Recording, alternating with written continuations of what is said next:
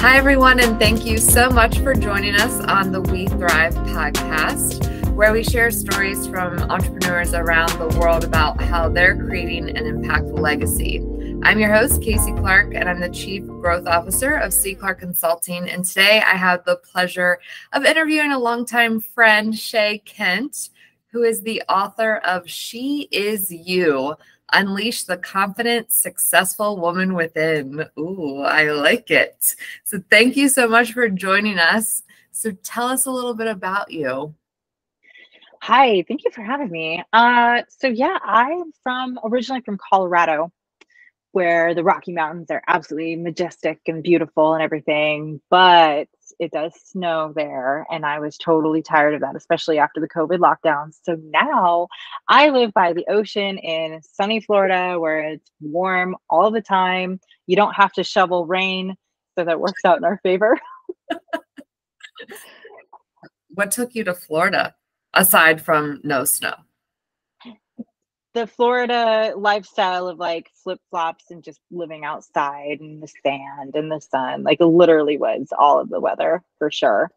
Yeah. For sure. But we love it down here. You know, my mom came down here with us. So I have her right down the street. I just had a baby 11 months ago. So we started a little family. And that was actually what spurred me on to write the book. I had been building an online business for like a coaching program and really struggling with that. And then I got pregnant and none of that mattered anymore. So I basically balled that all up into a big crumble, tossed that out, focused on having a healthy pregnancy, on having a healthy baby. And when she was 6 months old, I was like, you know, I've been wanting to write this book for 5 years now. I'm going to do it. And in between naps and feedings, I got it out in a month and was able to get the book out of my head. And that the editing process is really where all the writing happens, by the way. So it took me 3 months to edit. However, as of the time of recording this, it comes out on Tuesday, officially out there into the world. And I'm super excited for it. Awesome. That is awesome. So we'll just go ahead and ask on Tuesday, where will we be able to find the book? You can get it on Amazon, of course, but you can also get it if you want to support me a little bit more on beasuccessfulwoman.com. And then also on there, you'll find I have a bunch of freebies that you can download if you so choose to, and then stay up to date with any of the upcoming books that I'm planning on writing as well. Awesome. So exciting. Well, we'll get more into those later, I'm sure. So I'm really curious, with you writing this book about being a successful woman, what does thriving mean to you? Such a great question. Thriving to me is living in your truth, living in your values, living the way that you want to be living. So often than not, I feel like we are settling in life. A lot of people are on autopilot, not really excited to wake up in the morning, but not really, depressed to wake up in the morning. It's just kind of like, yeah, this is what it is. I'm working to my Friday to have my weekend so I can finally enjoy my life. Whereas I think when you're thriving, it's every day you get to enjoy your life. And that comes with being able to consciously create that life. And that's exactly, what I have worked many years on doing myself. Like right now in this snapshot, this moment in time, I love my life so much. And I built it this way. It didn't happen by happenstance, like it took a lot of structuring and working toward and making it work out for me. And that's ultimately what the book is designed to help people do as well. I love it. I can't wait to get it. So what obstacles have you overcome? I'm curious. I know you mentioned, you kind of threw things out the window with what you were doing before. You're a new mom. So what obstacles have you faced, both personally and professionally? So those would be the most recent obstacles for sure, like becoming a new mom at 41. I had 41 years of kind of just doing whatever I wanted to with life. And all of a sudden, I got a baby and she was premature and needed extra attention and extra work. And it was a lot of worry. So that was one recent struggle. But tracking back, I think as most people do, we have these pivotal moments in time where we're really in the thick of it. We're in that crap. And we finally go, aha, I don't want to be this way anymore. And for me, that was when I was 26 years old. I was working, waiting tables and partying at night. You know, if anybody out there is listening and they have waited tables before, you kind of know the culture, right? Like, yeah, you work, you spend your money, you party, you go home broke, then you do it all again the next day. And I didn't have any direction. And they offered me a management position. And I thought, okay, let me think about it. And I was like, wow, I could make a lot of money right now. You know, I think it was like $40,000, which at the time, making $20 a shift, right? Like that was a lot of money. Yeah. And I was thought, you know what? If I say yes, this is it. Like this is as good as it's ever going to get, is me here in a restaurant listening to these 18-year-olds complain about how difficult their life is. And I'm going to be 75 years old, not being able to spend time with my family or my grandkids, and be here listening to 18-year-olds talk about how horrible their life is. And so I was like, no, this is not going to get me where I want to go. And so I called them the next morning and I declined. And I also straight up quit my job. And then I got in my car and I drove 45 minutes to the Colorado Film School, where I enrolled, and I graduated with honors in about 3 years. And then I got going with my passion, which was I always wanted to work in film. And so my very first gig was on The Walking Dead season 2.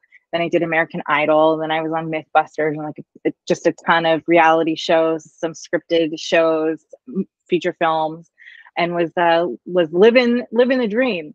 But the struggle really was in that not knowing what the heck I wanted to do with life.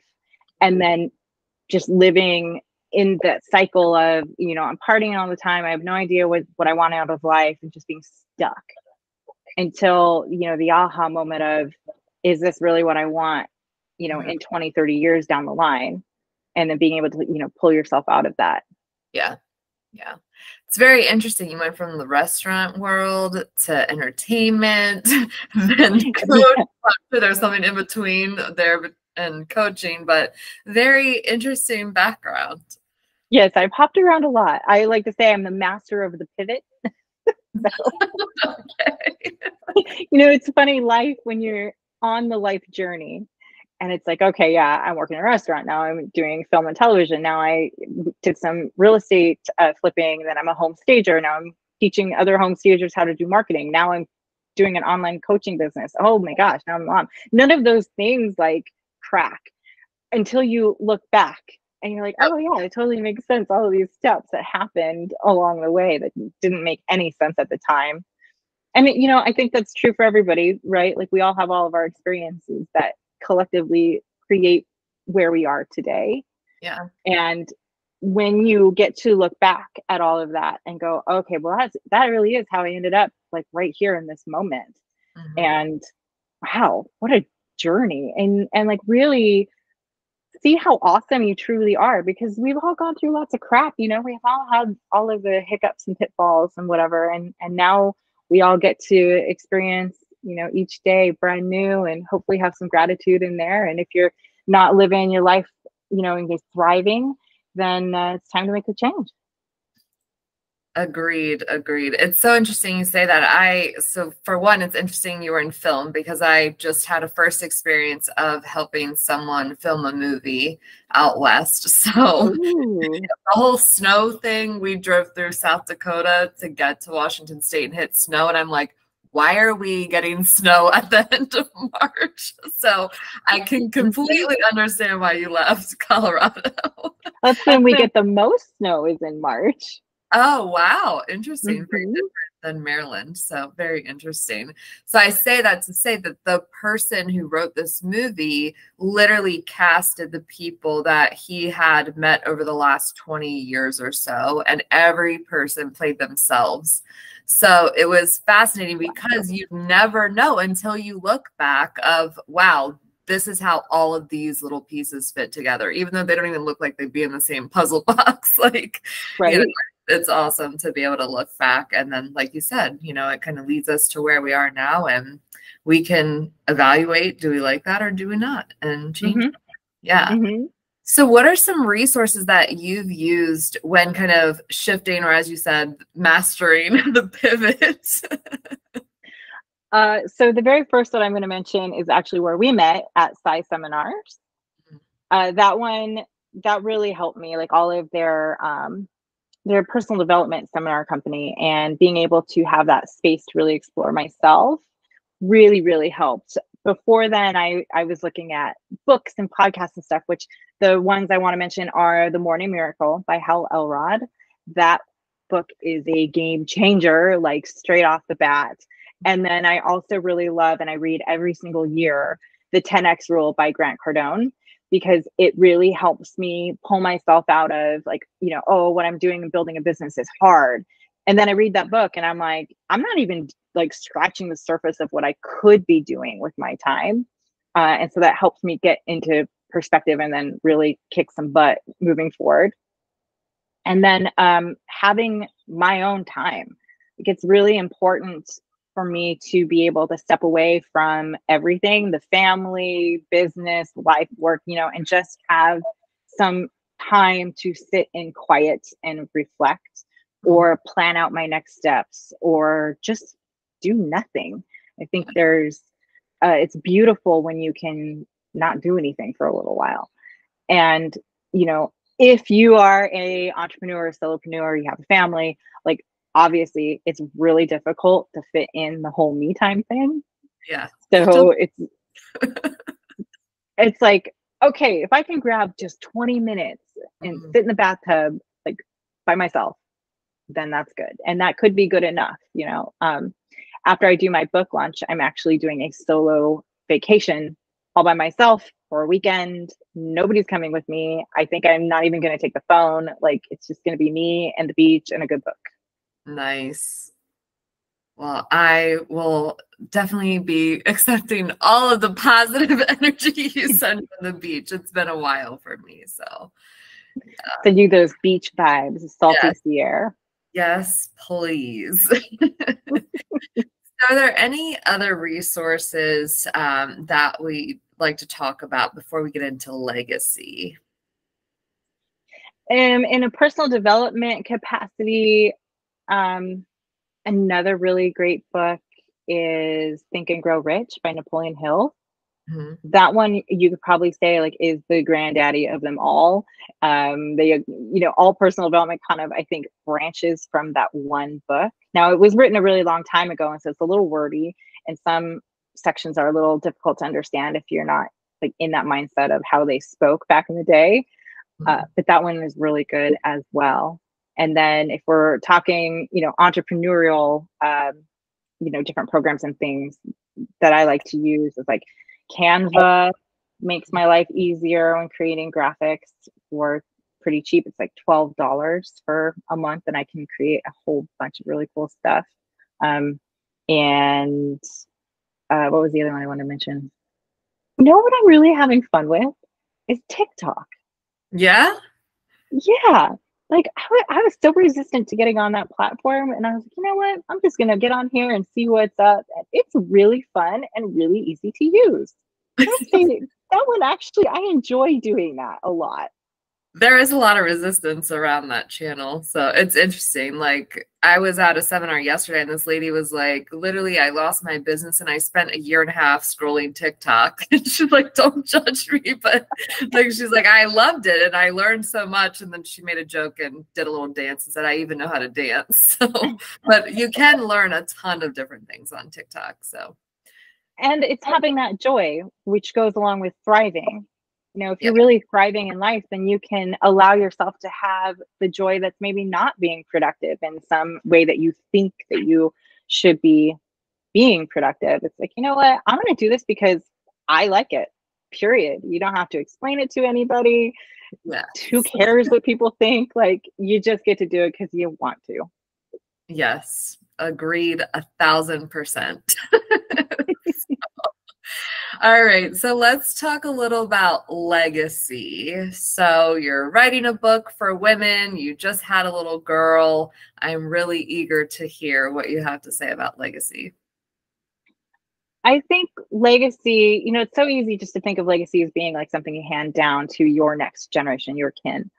Mhm. What legacy really is having an idea or a purpose that you're putting out into the world that people can get behind and then continue that even after you're gone. Mhm. And that's what I think legacy is. It's like, what am I doing in the now that's creating something better for other people? And then we can sort of create a movement, if you will, and then others can share this and trickle it down from generation to generation or from country to country, or when you're long gone, people are still talking about it. Maybe not you, but they're talking about the things that you did, or what you stood for. And I believe that's legacy. Yeah, I mean, Think and Grow Rich is a great example. Like you said, that Hmm. was written so long ago, and we're Yeah. still using the principles today. Oh yeah, Yeah, for sure. It's like, to be able to write something like that, that would be amazing. Unfortunately, I won't know because I will be long gone if it's still circulating in town, right? hey, you build it and they will come, so keep writing. Exactly. So speaking of your writing, are you open to kind of sharing ideas on what your next books are? You mentioned you have more in your brain. I do. So what was funny with writing this first book I've ever written, right? I'm in the middle of it going, oh, I could do an entire book on that subject alone. Yeah, I'll write that down and write that down. So I've come up with a series of the She Is You, essentially. So the follow-up to She Is You is going to be, I Am Her. And that's going to be the next set. So in She Is You, I give the blueprint for how to start living the life on your terms and creating that dream life.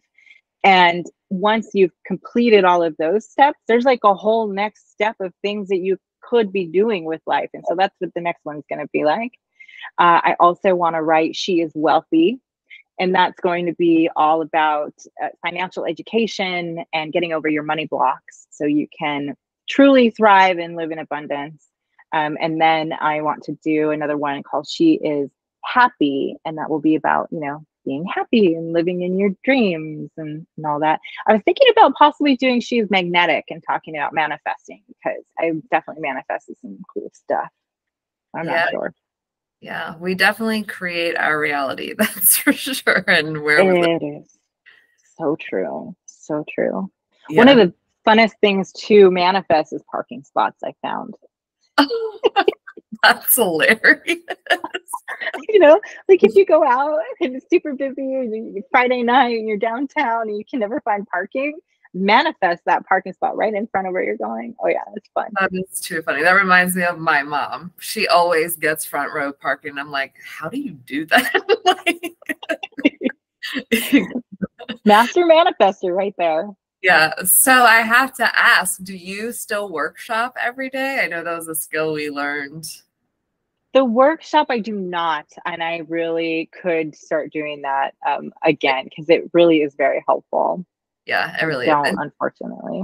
Yeah, same. I visualize a lot of things, but yeah, as Hmm. far as the actual workshopping, something I could definitely add back in. And it was actually fun for me. My word this year is joy. So definitely trying to Right. bring the joyful things in. So Heck yeah. Yeah. My workshop space is so much fun, and it is a really cool place to hang out. It's like, why don't I do this? yeah, exactly. So, I love it. All right. So aside from your books, I'm sure your book has a ton of nuggets in it. I'm sure the future ones are going to have a ton of nuggets. What is one nugget you would give someone who's kind of just starting out in life today? Mm, just one, huh? Oh, okay. Make it a good one. I would say to decide on what your why is Mhm. and live within that. So the idea of like the way I talk about it is finding your why. It's like what's the ultimate bigger purpose? Yes. And how do you really truly want to live your life? Like, why do you want to live your life in this specific way? And from there, you're able to kind of drop down and figure out, like, what are my values? What do I stand for? What do I not stand for? And being able to live within these boundaries that you've set, these value systems, and also setting actual boundaries of like, what am I willing to accept in my life and what am I not willing to accept? And being able to have those in place for others to treat you, right? Because you teach people how to treat you. Yeah. And then also sticking to your own boundaries with yourself, because it's really easy to let yourself off the hook. All of those things come underneath that big, have your big why. Like what is the end goal, the end result, like the big picture that gets you up in the morning? Because if you can envision that, and especially the earlier on, the better, when you keep that in the front of your mind, then it's real easy to live within your truth. Yeah. And that's where then, like I mentioned, you begin to really thrive and enjoy every day. Yeah. Yeah. Agreed. Awesome. I love it. So anything else that you want to add that we haven't covered today? Oh, girl, I could talk all day long. So all right. I'm going to go with no. If you want to talk to Shay more, I'm sure she has a ton of ways that you can reach her online. So Shay, why don't you share those with us? I'm on Facebook, Instagram, and Twitter as the Shay Kent. You can also reach me on email, theshaykent@gmail.com, if you want to just hit me up there. And then, of course, my website is beasuccessfulwoman.com. Awesome. And you'll also see her perusing TikTok now and again. Yes, and I'm on TikTok. I don't know if anybody follows me over there, but I do have a good time. That's all that matters. So.